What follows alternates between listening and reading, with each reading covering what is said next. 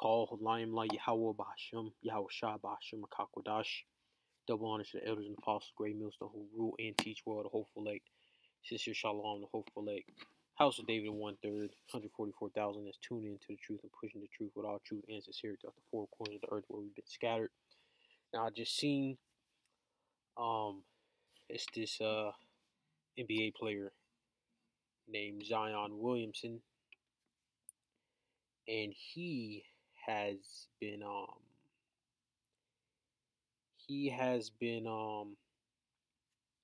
caught up in some trouble with a harlot, man. I don't know her name's Mariah or something like that.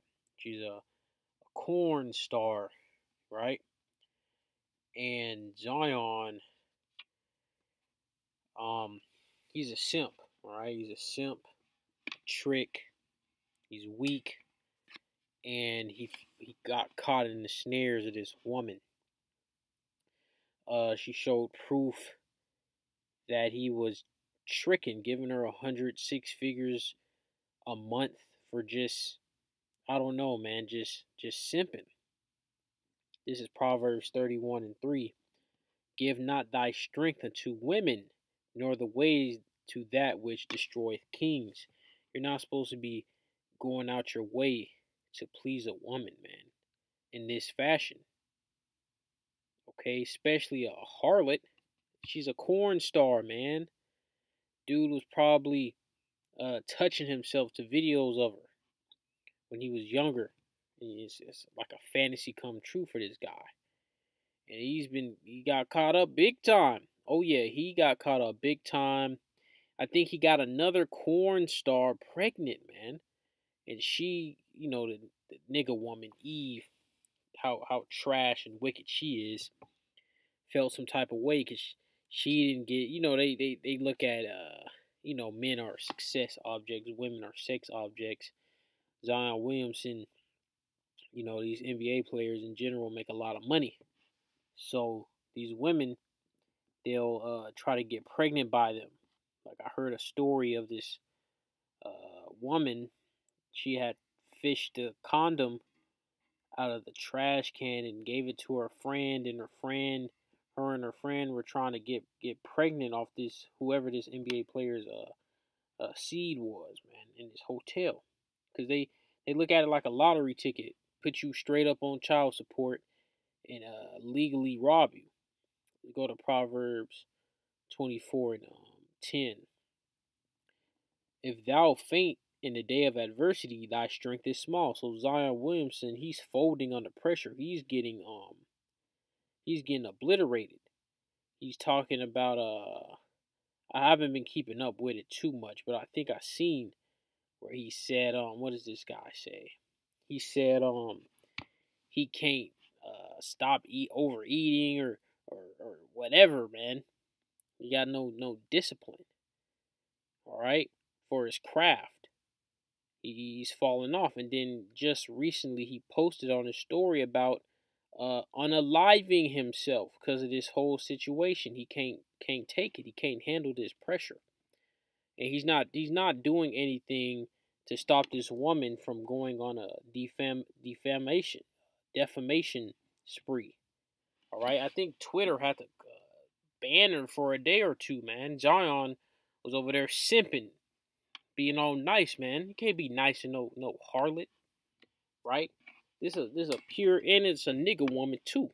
At that, this is Wisdom of Solomon 1:12. Seek not death in the error of your life, and pull not upon yourself destruction with the hands of your work. So you're not supposed to unalive yourself, man, because he's in that situation because he put himself in that situation. All right, the Most High is not gonna give you something that you don't deserve. Okay, now let's go to the book of Ecclesiasticus 26:23. A wicked woman is given as a portion to a wicked man, but a godly woman is given to him that feareth the Lord. So Zion Williamson is clearly off, man. He's getting caught up in this corn star nigga woman, annihilating this dude. Okay, and this is a lesson for anybody to see, to have your head on a swivel when dealing with women. Period. Because you better believe that all these women will do something like this. All right.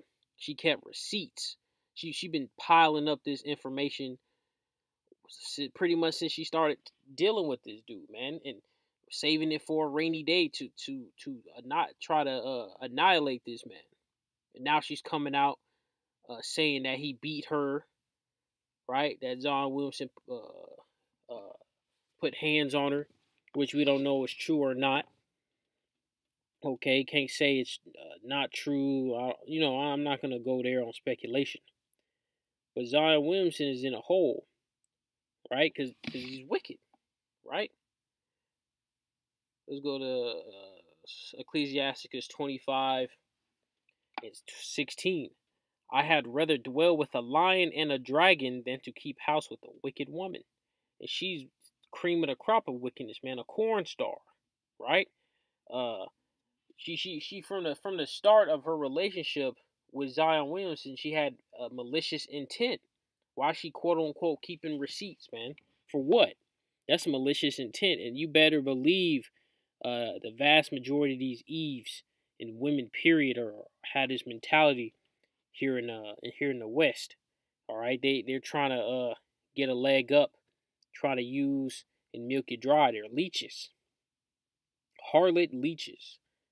Let's see how these women are supposed to be treated, because the scriptures gives us insight on women like this, man.